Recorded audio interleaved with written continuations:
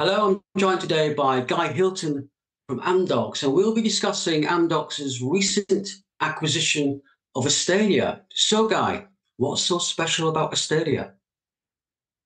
And thanks for having me on this video. I think Stadia is a prominent leader in the mainframe modernization area, and it has significant refactoring capabilities. When we looked at the Stadia and looked at what Stadia has to offer to the market, we saw that there are a lot of synergies and a lot of complementary services that could together become a very unique offering for the telco industry. And that is why we decided to go ahead and acquire a Stadia. Essentially, what a Stadia has is a mainframe migration technology called FastTrack, and basically it eliminates the risk. Think of from like complex software transformation projects. It really allows you to have seamless refactoring of legacy mainframes to the cloud or any other destination, and kind of ensures that you have a safe and secure transition. The process is fully automated, which was something that we were really looking at. And it streamlines the whole conversion of languages and databases from either COBOL, Assembler, Natural, Adabas to, its modern counterparts, be it Java, C Sharp, and looking at cloud databases such as Postgres SQL, Aurora, or any SQL server.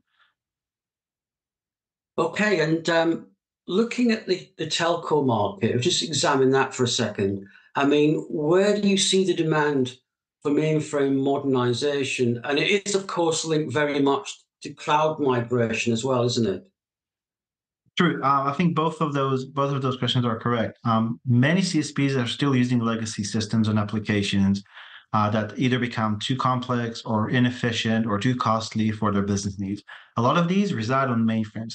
It's actually estimated that I think about 25% of the mainframe workloads that are still in the telco industry. So out of all the workloads that you have for mainframes in the world, 25% of them are actually in the telco industry.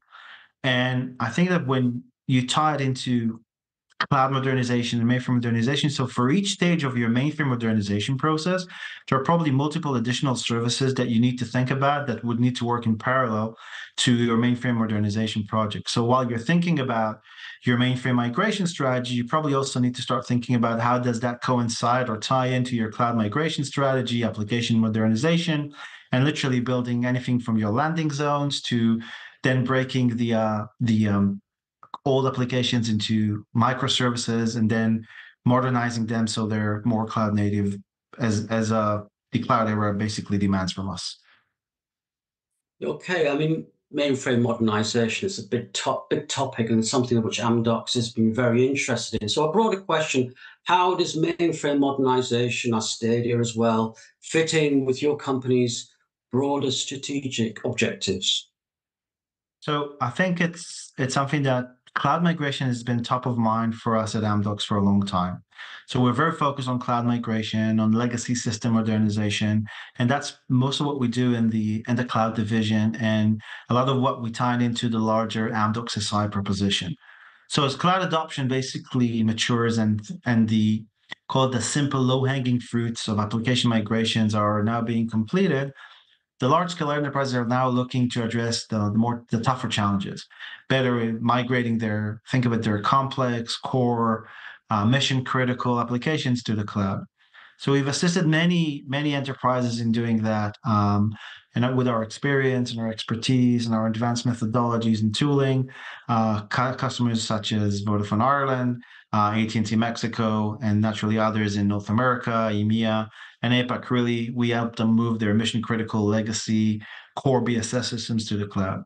So when we look at mainframe migration, it's only natural that we see this space and enter it as the core applications for many of these large established telecom or financial institutions, government offices and whatnot are actually running them. And to this end, we've acquired Stadia because we do believe that the complementary tooling, technologies, and innovation that a Stadia brings to the table really fits into the way we see our business growing. And together we can create a unique offering around mainframe migration that is coupled with the cloud modernization. But it's not going to be, I assume, that easy or plain sailing for cloud migration. So what do you see are the main trends when it comes to the cloud migration solutions landscape, and how does Amdocs plan to capitalize on those trends? So if I think there are a couple of trends that we probably need to look at, and mainframe migration is probably one of the prominent ones. First of all, I think that when you look at cloud migration, you see it coming in waves. So the first wave was migrating from on-prem to the cloud. The second one, which I think we're in the midst of, is modernizing and creating modernization value from those cloud investments. So think about things like you want to have what we call value-led modernization for the cloud. And then comes mainframe. So mainframe up till now was not in the cloud game, but a couple of things that happened in the mainframe industry in the last couple of years have really shifted the need to also move the mainframes now to the cloud. I think the first thing that we can all agree on is there's a shortage of skilled experts. Think about the people who manage and administrate the mainframes are people who know COBOL, are people who've been around the industry for a long time, and they're retiring now. So if up till now you could still get good, COBOL admins and developers and really build a decent mainframe team, that skill is is becoming scarce. And if you're running your mission critical applications on a mainframe, that could be a point of concern. The other part is there's an increase in the maintenance and licensing fees for the legacy mainframes. So that actually forces organizations to rethink their business case around the mainframe and see if there are any ways they can control and optimize the budgets associated with it. So as the user base around it is dwindling, the remaining mainframe customers, are sort of confronted with rising license fees, potential lack of support, tied with the shortage of skill sets we talked about before. It becomes an issue. The third part is really how do you keep on sustaining innovation? Because if you're moving towards the digital era and you have modern systems in other parts of your organization, and now you want to integrate those into the core applications that still reside on the mainframe, it's not really an easy thing to integrate a super, old type of an application or a system to modern systems. The architectures probably are different. They need to support things like real-time processing, maybe AI-powered personalization, next generation digital experience. It's very hard to actually get that done while connecting to the mainframe. So I think when you look at all these together, shortage of skill sets, rising costs, and complexity in adopting it to digital systems, I think that at the end of the day, the need to start moving the mainframes to the cloud is becoming something quite prominent. Okay, so from what you're saying, that the business case is becoming more and more compelling for mainframe migration, and more organizations will start to consider this as the way forward. So, bearing that in mind, what advice would you give to organizations who are considering mainframe modernization? Um, I think there are a couple of things. Think of it this way: large scale enterprises are coming to realize that the legacy mainframe databases are not ready to meet the demands of digitalization. So the first advice I would give is look at your digitalization needs, understand what impact would that have on other systems in your organization, and see if your mainframe can still handle those, or is it time to look for a different solution and move the applications from the mainframe to the cloud. So that way it's all in one place, it's all digital. You can then break it into microservices, make it cloud native, and then you have a really modern system.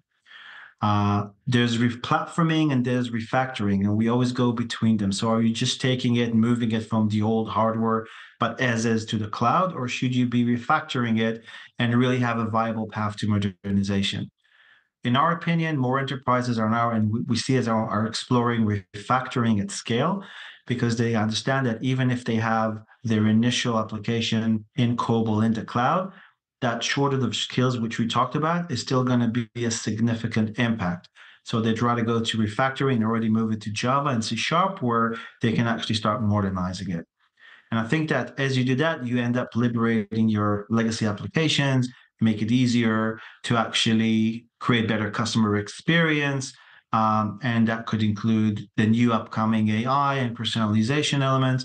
and also transforms your ability to recruit and retain that talent that now is becoming scarce on the mainframe side. But if you move it to modern languages, it's easier to recruit that IT talent.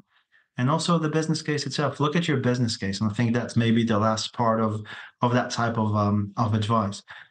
When you look at the rising costs of how much does it cost you to keep on maintaining the mainframe as it is versus the alternative and the shortage of skill and the integration costs you need to pay in order to keep on integrating stuff with your mainframe, look at all that and then look at how much would it cost you to modernize.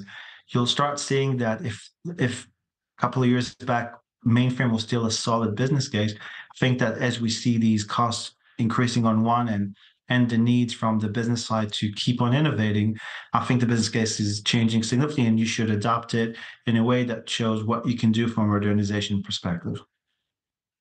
Well, thanks very much, Guy, for those insights into the mainframe modernization market. And from what you're saying, it's getting more and more compelling for both telcos and enterprises to embark on this journey. So thanks very much for your insights. Thank you. Thanks for having me.